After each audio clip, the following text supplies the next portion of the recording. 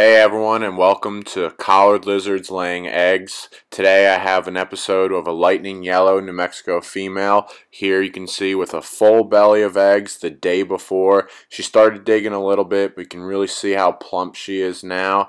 And I'm going to show you now the digging has begun. I was able to film with one of our nest boxes here. You can see she's pushing the sand out, digging it around to bury the eggs that she laid. I'm going to show the video and talk a little bit for you guys. Generally, you see 21 to 28 days from first blush, or when the male has locked or mated with the female, to when she will successfully lay the eggs. Sometimes due to stress or other factors, not having a proper nest box and some other things like temperatures can change this and vary this, and sometimes even if the female feels like she wasn't mated with or is too stressed, maybe in a small enclosure or something else, she may actually retain the eggs and reabsorb them. That is common, and it can also lead to some complications where the females are too stressed to lay, but yet they can't reabsorb it, and it can possibly lead to some medical issues that you would need to take them to a vet.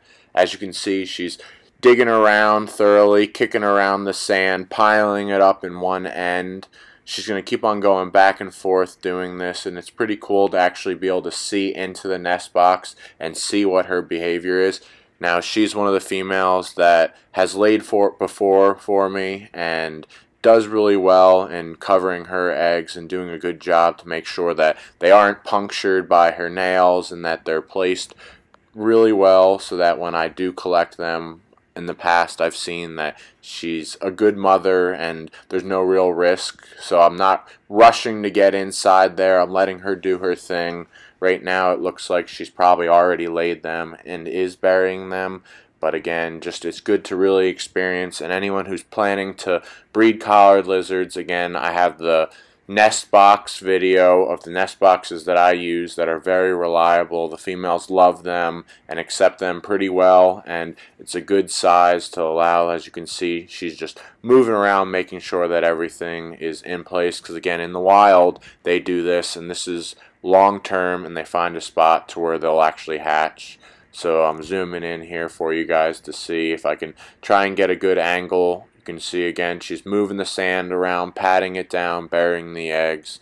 And I hope you guys are enjoying this video here. You can see she's coming again, moving more sand to the back, completely covered in the damp sand.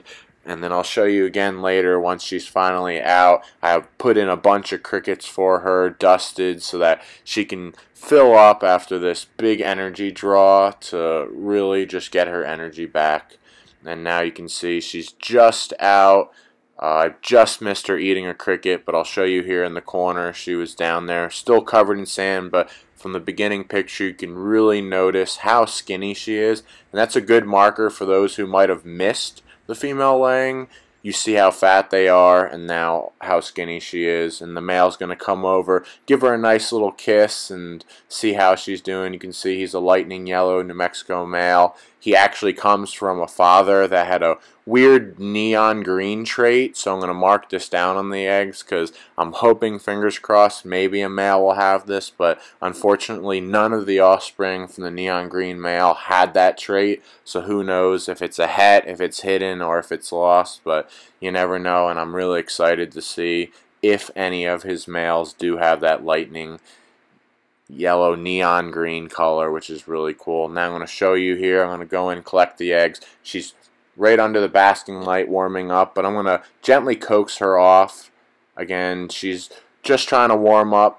Went through all that egg laying stress, but again, I need to get to the eggs just to make sure that they're incubated properly. So I'm going to put her down. The male's actually going to run and jump on my arm here as I open it up. But again, I poured in a lot of crickets. As you can see, she's going around eating because she can eat as much as she wants now. Just coaxing the male off here just so I can prop the tile up and show you guys as I dig in for the eggs. And you can have the top view of seeing this was all leveled before, and she's dug it all up and then buried it all over the eggs. So I'm again going slow and gently through, being very careful not to damage any of the eggs. I washed my hands before this. I like going barehanded. Some people can use sterilized gloves to go in if you're really worried about the eggs, but this gives you the texture feel to where if you have gloves, you're not really going to feel that very smooth and soft feeling of what the eggs are like. And again, carefully digging, moving the sand out and around, and I'll pull it right out of the entrance because I can always put it back in afterwards and pat it down.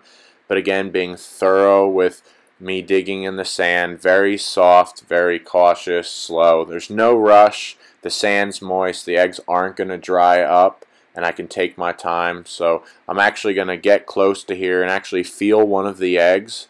I'm going to slowly move some more sand around and then give you guys a better view of me actually finding the eggs, showing you how gentle I am with my finger. I can't be more important or harping on how to be gentle around these eggs. It's almost like pulling up fossils. You know, you see them with the toothbrush and, you know, using a paintbrush or something like that, digging. I just felt the egg. I'm going to give you guys a better angle here, and I'm going to dig around the egg, showing you. You're actually going to be able to see one or two eggs, and I'm going to show you how I very carefully and gently pull the eggs out. Now this is very important. So these eggs were just laid, so they still have that little pink dot where they're fertilized, and you're going to want that to be up, and that's very important, especially for when you candle these eggs at day 6 to check if they are fertile. That's where the blood vessels start. Now if you missed the female laying eggs and it's been over 24 hours, a lot of times that little pink dot is gone.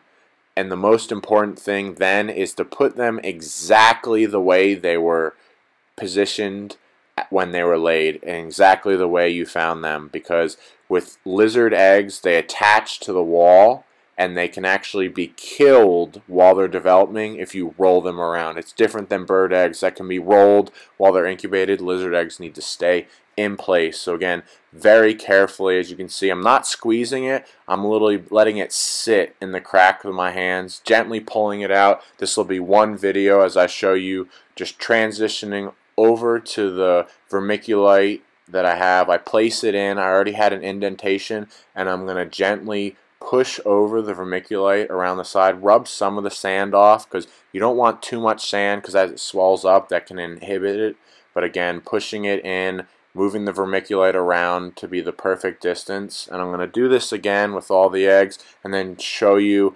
She actually had an amazing clutch of 6 eggs. So I'm keeping my fingers crossed for another neon green male. But again, you saw the male, and I'll show you again later at the end of the parents.